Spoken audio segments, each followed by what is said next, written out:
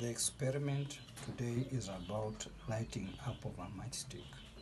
This one is a matchstick and this is a matchbox. To light a matchstick, we need fuel, heat and oxygen.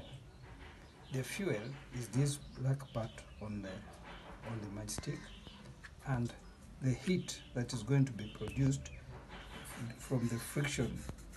When you rub the matchstick rubs against the matchbox, there is friction, and that friction produces heat that lights up this matchstick. Let's try that. So lighting up the matchstick does not require friction, but what is required is heat. Friction is there to produce heat so that this matchstick can light.